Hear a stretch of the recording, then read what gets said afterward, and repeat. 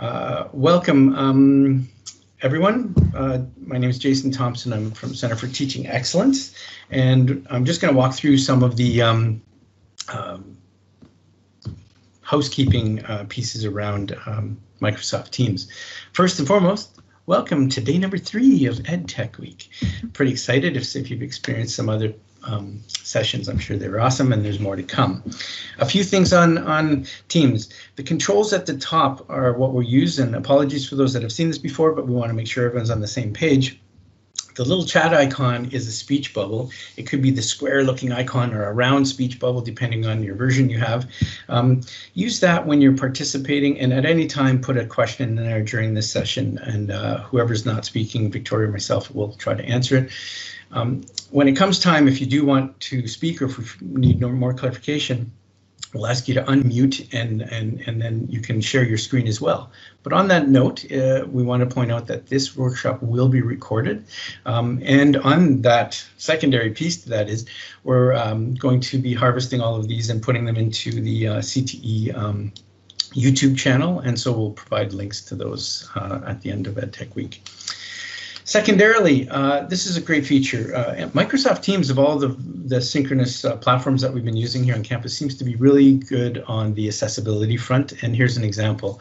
The little ellipses beside the camera and mic, if you click on that down arrow, you'll see the option for turning on live captions. So it'll be speaking, even with my bubbly speak, you'll see something captured there, I'm sure. So that's a little piece about that. And with that in mind, as we mentioned earlier, asking you to raise your hand if you do want to speak out, and then we'll unmute, and away you go. We'll ask everyone to keep muted while we're going forward. And right over to Victoria. Thanks, Jason. So welcome everybody to Bongo 2.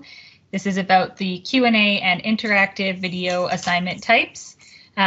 Your hosts today are myself, Victoria Feth. I am a liaison with CTE to the Faculty of Arts, and joining me, as you already know, is Jason Thompson, Faculty Liaison to Science. Great. So before we plunge into the specifics of these 2 assignment types, we're just going to back up a little bit and clarify some of the language that we are doing our best to use when speaking about Learn, Bongo, and the different assignment types that are available.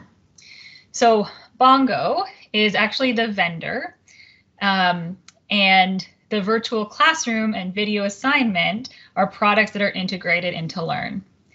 So Jason and I are going to try our hardest to say either virtual classroom or video assignment to distinguish the tools that are available in Learn rather than saying Bongo, because that can mean a lot of things. And on the note of using Bongo or Learn, video assignment, and virtual classroom, using Firefox or Chrome are the most effective browsers. So if you are a Safari person or still using Internet Explorer, those won't give you the best experience. So there are 4 assignment types available through the video assignments in Learn. And some of you may have attended this morning's Bongo 1 session, which covered the first 2, which are the individual project and the group project assignment types. This afternoon, Jay and I are going to talk specifically about the question and answer and interactive video assignment types. And just a reminder to find these things in Learn, which we will get everybody practicing with real soon. You will find the virtual classroom under Connect. We're not talking about virtual classroom at all, but just to differentiate the products again, that's under Connect. And you will find the video assignment under Submit in Learn. So by the end of the session today, it is our hope that you will be able to complete a Q&A and interactive video assignment in the student role, so that you have the same user experience that your students will have when they get to try this out if you choose to implement it in your course. And we also hope that you'll get to create at least one of the two video assignment types as instructors and learning designers. And finally, in closing, we're aiming to identify whether or how these assignment types can enhance your students' experience, whether you're thinking ahead to the blended future when we're back on campus or in the online learning experience. And I'm going to pass back to Jay, and he's going to talk about the Q&A assignment type. Great. Thanks, Victoria. You'll notice that Victoria and I refer to each other with our first initial, so I'll call her V sometimes. She'll call me Jay. Also, I'm going to ask Brianna maybe to take a tally for each time we say bongo instead of video assignment or what have you. We'll tally it, and then, you know, V and I can settle up at the grad house if and when we ever get there again. I'm on it. Like a swear jar. Anyway, Q&A assignment type. So this assignment type, oh, I always forget I have to take control.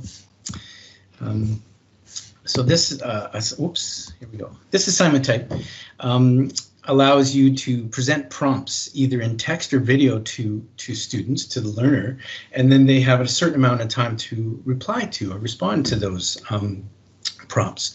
You can do up to 20 questions in one video assignment Q&A. And just a note about the max and min times. Well, min time is 1 second, for example, but the max can be up to 7,200 seconds. So that's 120 minutes. Maybe you want to do a PhD dissertation through this, I'm not sure. But the point there is there's a lot of room for min and max, set in at 1 or 2 minutes to 5 minutes, depending if it's a case-based scenario versus just a simple prompt Q&A. Learners typically only have one opportunity to answer each prompt. So that is a default setting on purpose by Bongo, the company, not a tally mark, for this video assignment, because they're looking to replicate the high stakes situation.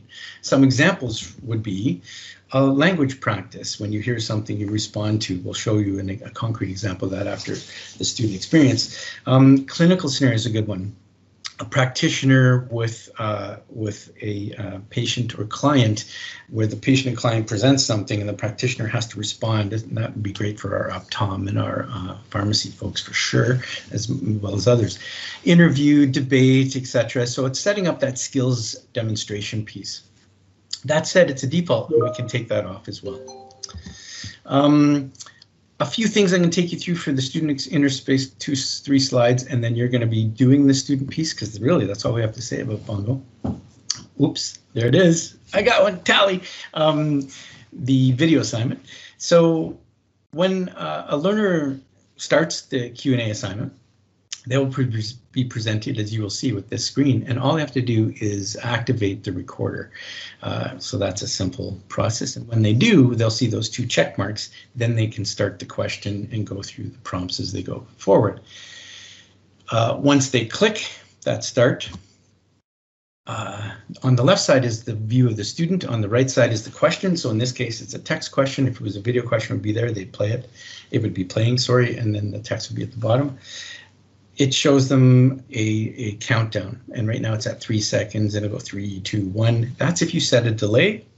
You'll see that as you go forward in the student and the other experience. Oh, I'm breaking up. That's not good. Sorry about that. Not sure how I can change that. I don't have much else on. Maybe I will do this. Boop. Jay, I can hear you okay, so it might just be individual internet connections, unfortunately. Okay, thanks. I will try to slow up there a bit, Lori. So the delay that happens there, the 3, 2, 1, or the 8 seconds, or whatever you set the delay as, at any point the student can click record, and then they can start right away if they would like. So there we go.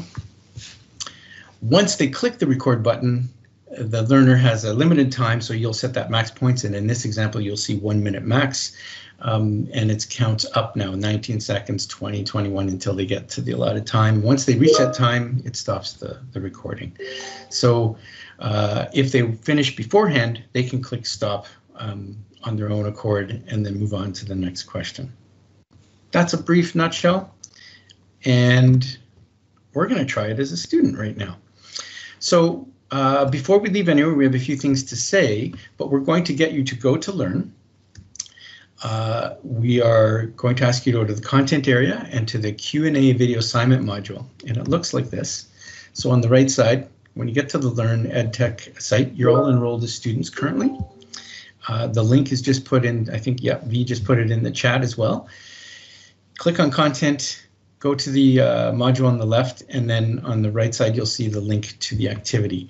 Two things you need to know. We're going to ask you to make sure you keep the camera off like you do in Teams and mute in Teams. That way you'll be able to enable the camera and mic for the activity. We will be monitoring chat and we'll call you back in 5 minutes. So once you go there, content, module, and activity, you'll be flying through the activity yourself. Please let us know any questions in the chat. Okay, off you go, and we'll call you back at, yeah, we'll check in on you at about 17 after.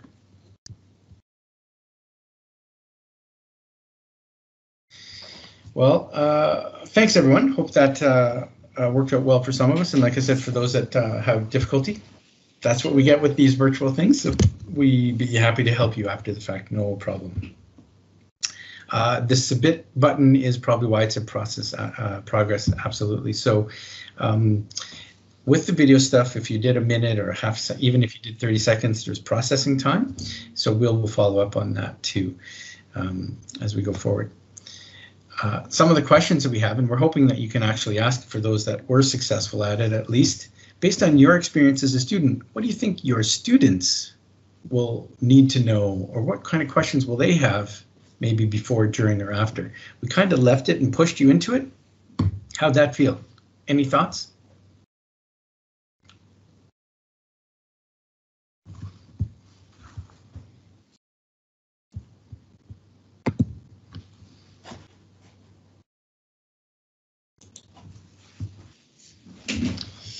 Confusing, couldn't figure out how to get my mic on at first. And some students may have privacy concerns. Absolutely. So this piece, will show you an example in the where some people will do it and they have them block off their camera and they just do the audio. But that's a choice piece, Amanda, that we could talk about. Now, couldn't get on your mic. Sometimes there's a browser piece there. When they do activate the camera, the prompt should come from your computer to say, allow the mic, because as soon as you do that, it calls to your computer mic and camera. And so if you're not seeing that, that's a setting on either the browser or something in the computer, or it's engaged with another activity. So an example in this case, we asked you, I think once or twice anyway, to make sure your camera was off and you were muted here. That deactivates its use in Teams. But if they're active in Teams and trying to use the mic elsewhere, it'll be a conflict because it's already being used. So there's one piece that we need to know. Interesting. Had to speak to activate it. I didn't know that. Awesome. So part of what I think we want you to experience by just going head deep is, if you have an activity that is of the high stakes nature, and even if it's worth small amount of percentage, 2, 5%, whatever it is, if they add up, if you do it over the course of a term or what have you, always a great idea to have a sort of practice run with it. Do a small little activity to get them warmed up, make sure everything's working, and that activation process is the biggest hurdle that we found as well. Anything to add there, V, before we go on, or any other questions you see in the chat that I might have missed?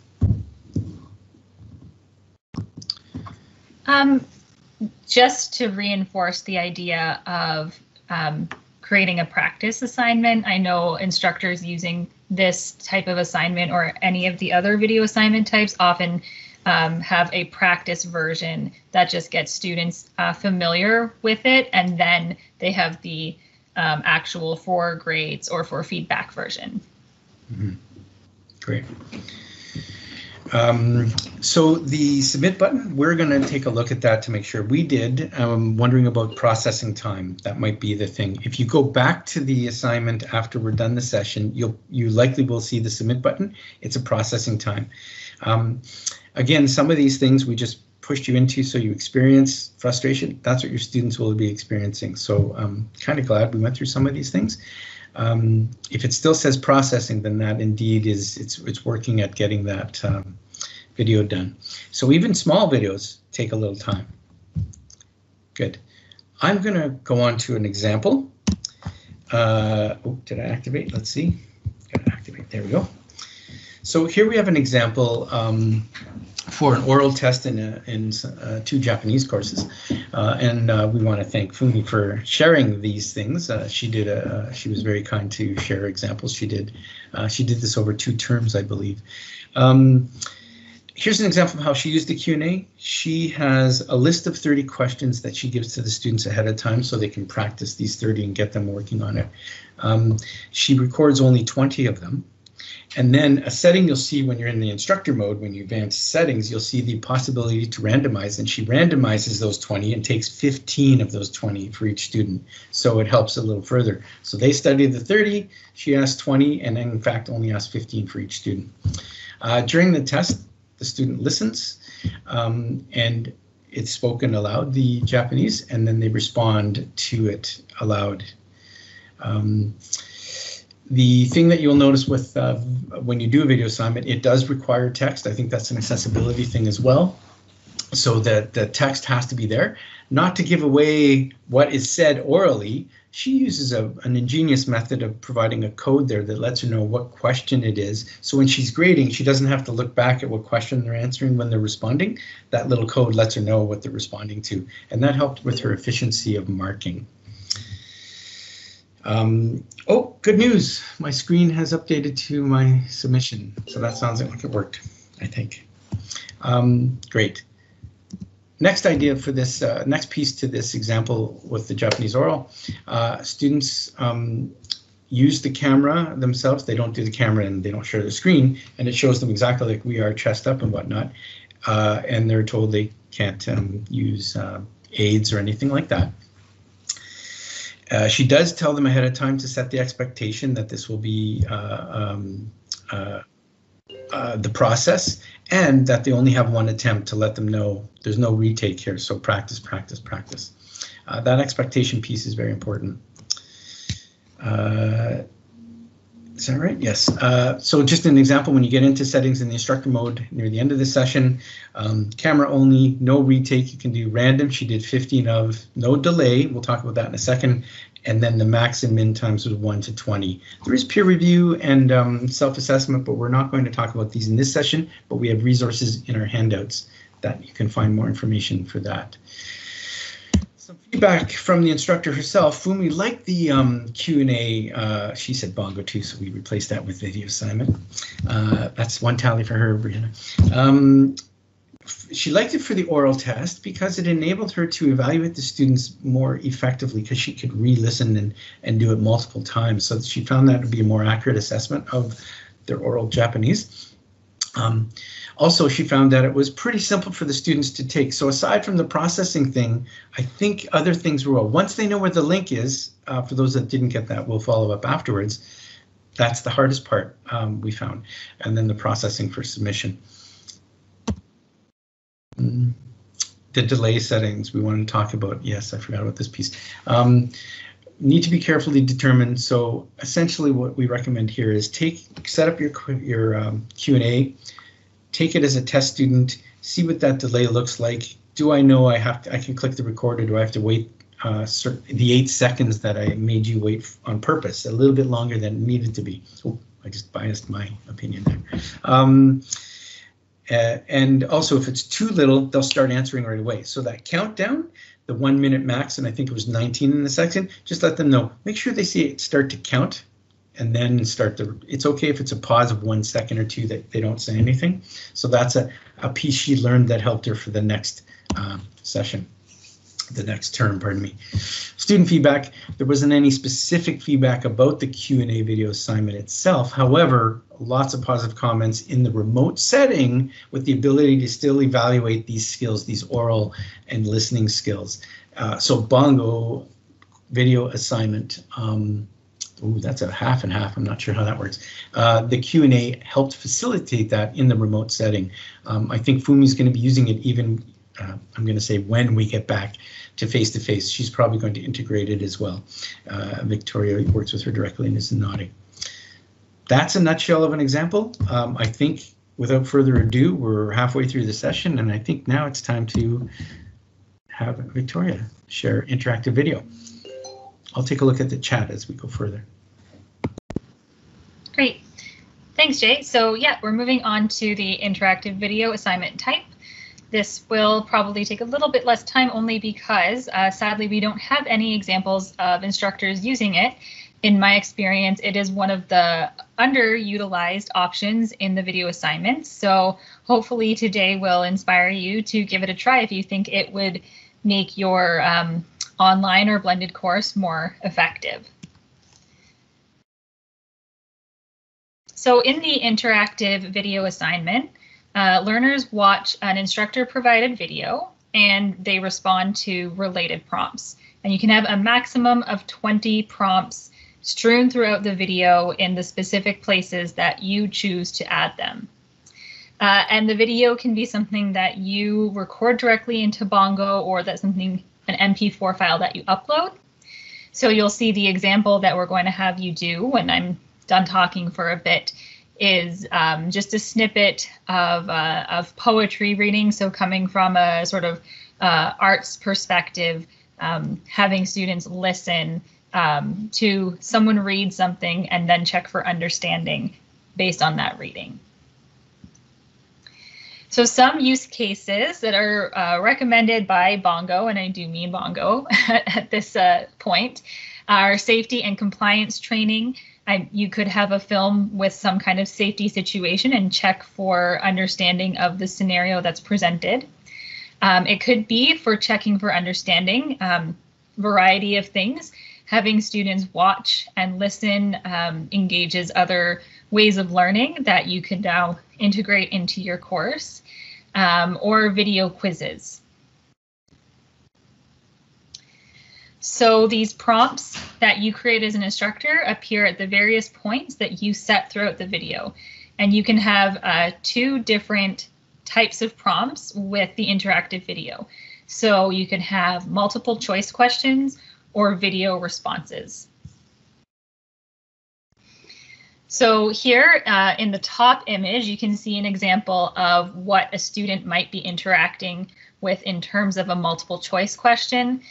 The video in the example is presenting sort of like a kinesiology example where they're checking for understanding of what is happening in the video in terms of a practical application. And in the lower part of the screenshot, you can see that there's also been a video prompt added. So this is where the student will be prompted to respond by speaking to the prompt. So 2 very different types, different ways to check for understanding, different flexibilities there. Now, as Amanda asked or mentioned earlier, there might be some privacy concerns from students. So one thing we can offer in terms of that is students can cover their webcam so that it is truly just oral as opposed to having their image shared. So again, we want to have you give this a try as a student. So this will be an opportunity for you to try the very first early steps of accessing any video assignment again by going back into our Learn sandbox or course, go to Content, the Interactive Video Assignment module, and then the Interactive Video Assignment link. And this order of operations is really important because it can also be a reminder to you as an instructor that for every video assignment you make, you have to have a link in the content. or students cannot access it, because the first place they access it from is from that link in the content. So this can kind of drive that home, going through that process again. So we are going to ask you to, same as last time, turn off your mic or leave it off, pop over into the course and take about 5 minutes. The video I've uploaded is just 1 minute. Take about 5 minutes to try out that assignment type, and then we'll bring you back at looks like 1:40, or a little tiny bit earlier if you want to come back, and we'll debrief that again. Have fun.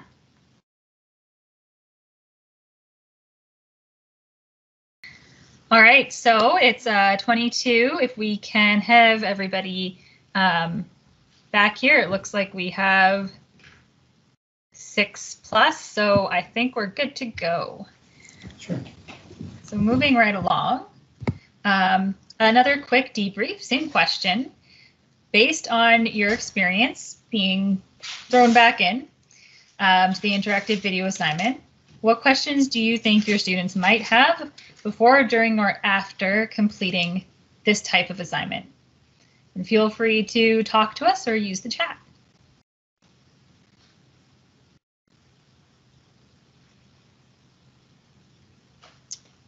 Good one, Amanda. They will want to know how the multiple choice question is graded. And when we share with you the how-to documents for creating this as an instructor, you'll see the grading options that it breaks down to, but essentially you can choose the points that each one is out of. And then if you are, say, to add a video prompt as well, then that, or multiple, those are automatically chosen based on what you already input for the multiple choice question. That will make more sense when you see it. Yeah, when you see the how-to, there's a little piece about grading that will help you explain it to the students as well. Mm-hmm. Natalie shares students might wonder if the instructor has preference for having the webcam on or off.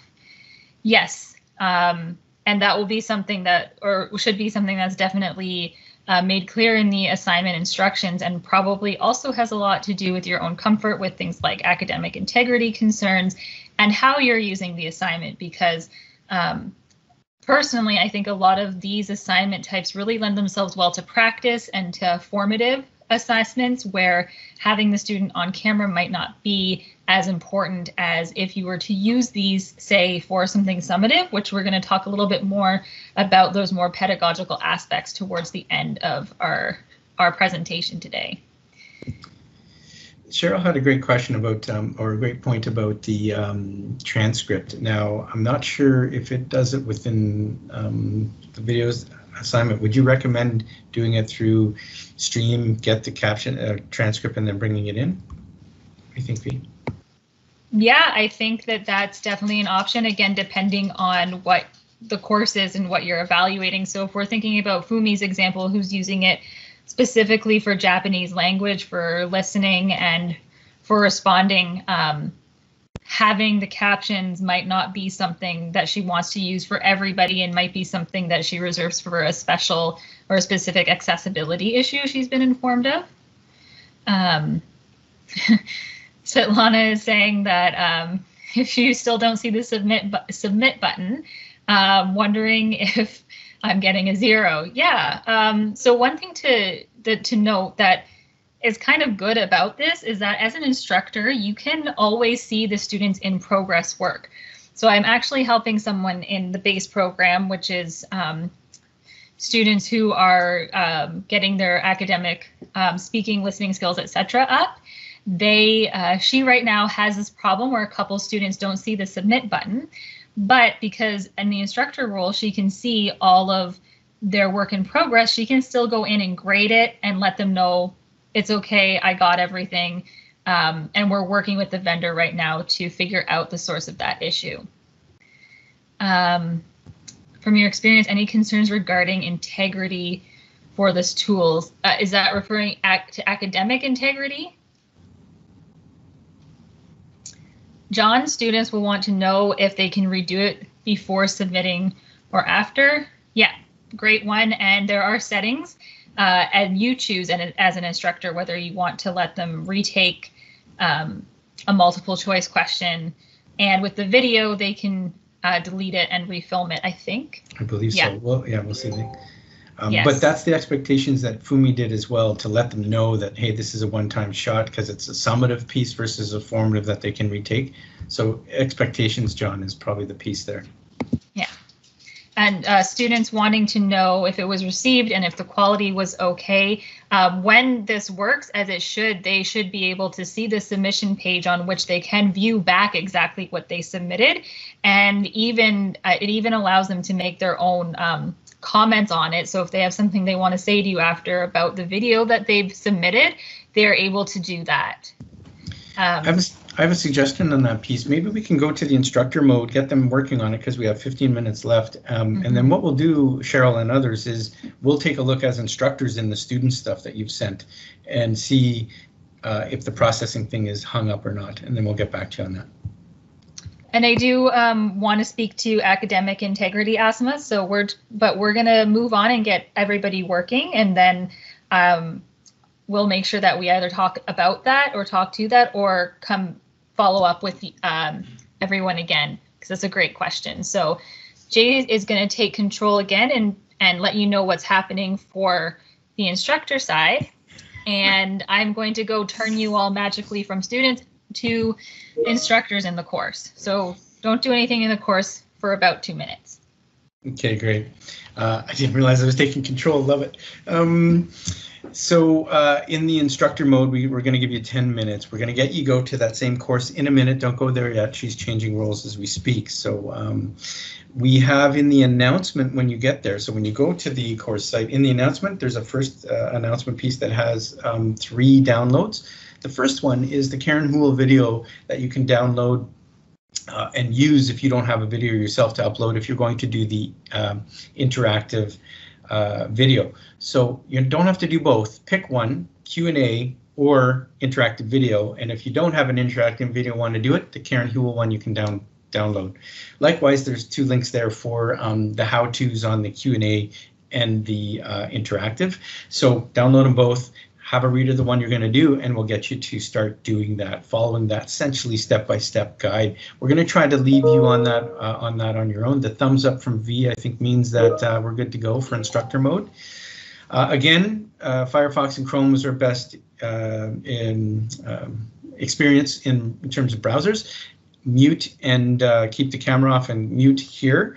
And then you'll be able to engage your camera and thing there, and we'll use the chat again. So off you go. We'll come see you maybe at we're going to check in at 1:54 or something like that, and see where you're at. Yeah, it looks like some people have had success in at least starting to create something. So that's great. And I was checking in on some of the interactive video submissions and looked like that went pretty well too. And listening to some of your really thoughtful responses to the poem, which, you know, we just threw that together as something that you could practice with. But now I kind of just want to extend for an hour and talk about that poem with y'all. So that's cool. Just a quick little poll there.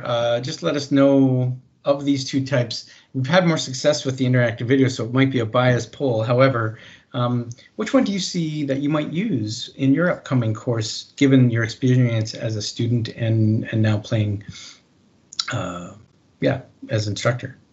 So do a little vote. Does everyone see it? And if you don't see it in the top, it's in the chat there. And I'm seeing we got 3 people responded. So in the chat, you can submit your vote. And I just showed the votes as we go.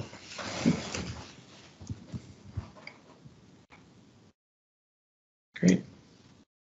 Yeah, I think the Q&A, despite the hiccups, it has a lot more obvious utility to it, and it is very appealing, and it has worked really successfully for people. So just a bit of a learning curve and working out some kinks.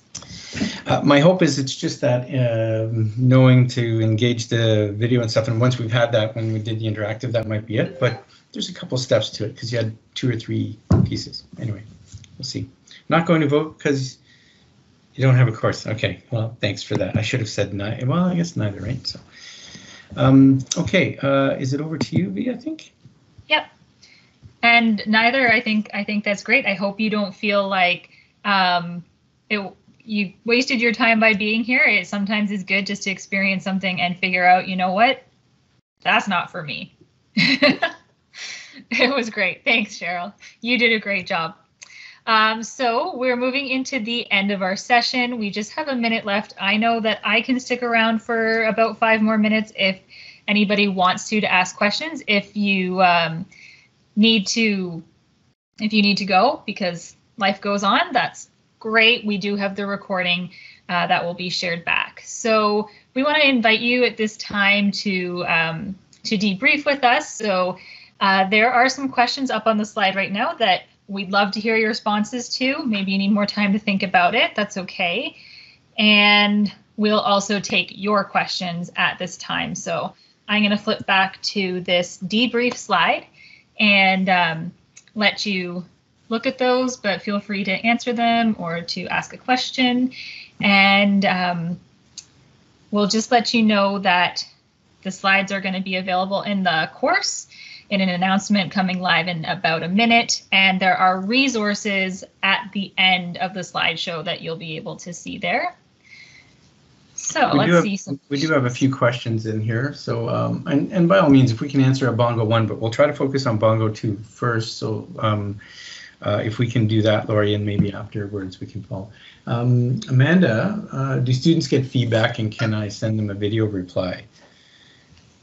So yes, they get feedback. The video reply, I'm not sure. Really? Yep, you can do video responses in for feedback. For video or for feedback, yeah.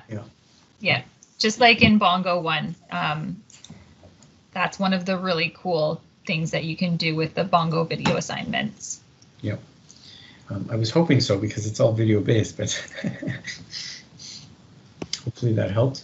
I guess Laurie has a question about Bongo 1. Do you want to ask that? Go for it, yeah. See you, John. Thanks for being here, John. Okay, I had a question. Can you hear me? Yep. Yes. I had a question regarding the session this morning. So when you grade by rubric, and you link it to part of your gradebook, it automatically sets the maximum points at 100. So we, for example, can you change that and make it out of whatever the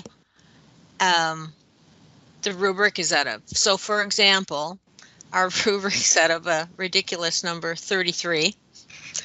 And what we're wondering is, can we leave it at that? Or will it automatically, if the student, say, got 30 out of 33, will it automatically default to changing that to 91%? That is my understanding of Bongo works on the percentage piece for the final grade. And then so it'll be a double conversion. You'll send that 91 out of 100 to the grade book, which is out of 100, but then it's weighted at whatever you're weighting at. The percentages will still carry through, be it the whatever he got or she got of the 32, and then so it'll be, that's a 91%. It'll be 91% in there in the gradebook, 91%, but then it'll be whatever the weighted grade is. So I'm not sure why they convert to 100. I know for the Q&A one that we did when we look at grading, they did that because they're amalgamating 2 or 3 question types and need to round it out of 100, so it makes sense for some reason. I don't know. V, do you have any insights on the 100%? Not why? Yeah. No, not why. I just know it is. And so just working with that in the gradebook is how we get around it. Okay. Yep. Yeah. I wondered about that. That's fine. We'll have to do that workaround as well. Thank you. Okay. Thanks for joining us. Thanks, Amanda. See you later. And hopefully this helped, and we're here to help you. And Learn Help, those resources has Learn Help direct contact. Follow them up for the Bongo stuff. And Victoria and I would be happy to answer questions as well. Yes, and I know Asma had a question earlier about academic integrity. So just let me know if you're still here, and we can definitely chat about that or follow up after.